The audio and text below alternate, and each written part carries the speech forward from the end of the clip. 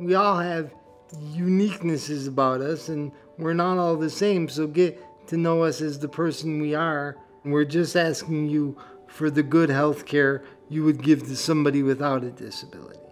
The absence of training for nurses on how best to care for this population contributes to the health disparities that the population experiences. Every day, we as nurses are working with patients with intellectual and developmental disabilities. And of course we are. In the United States, 1 in 6 individuals has an intellectual or developmental disability. However, most nurses are not trained to understand the unique challenges of the patient population.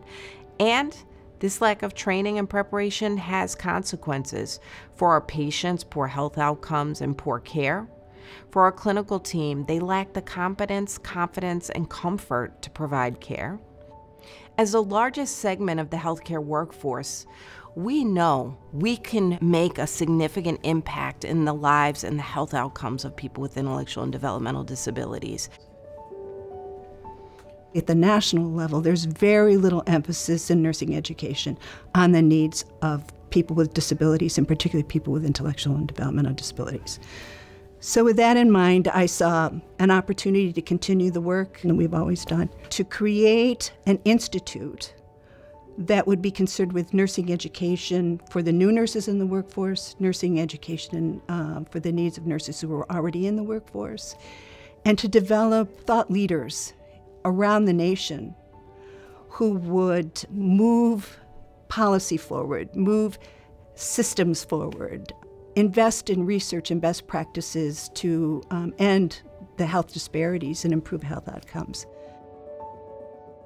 Today, we are the leading provider of resources across a nurse's professional journey, with pre-licensure content for students, continuing education for practicing professionals, an advanced practice provider residency curriculum, and the Golisano Institute for Developmental Disability Nursing Fellowship for Emerging Leaders.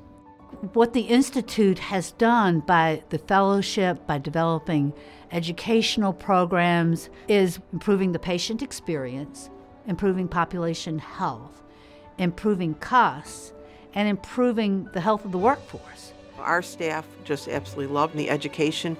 Our patients are definitely getting better care because of it. And they definitely feel that the modules not only help reduce costs, but length of stay as well. So these programs and these modules take it to a new level. It's not something I know of that is really comparable to anything else that's out there right now. What sets the Golisano Institute apart is our work is created by nurses for nurses. It's driven by our commitment to improving health equity for people with intellectual and developmental disability. It's the internal talent of our faculty and national network that's enabled the Institute to set the standard for competent and ethical intellectual and developmental disability nursing practice. Our innovative approach to content development and dissemination is paving the way to do this work while becoming increasingly self-sustaining. Whether it's in a primary care space or a hospital setting, when patients and their families walk through the doors, we want them to be confident that they can expect the same access and quality of healthcare that you and I have the opportunity to receive.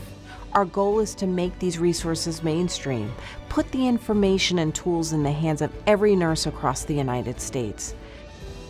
People with intellectual and developmental disability are everywhere, and the Golisano Institute prepares the nursing profession to care for them.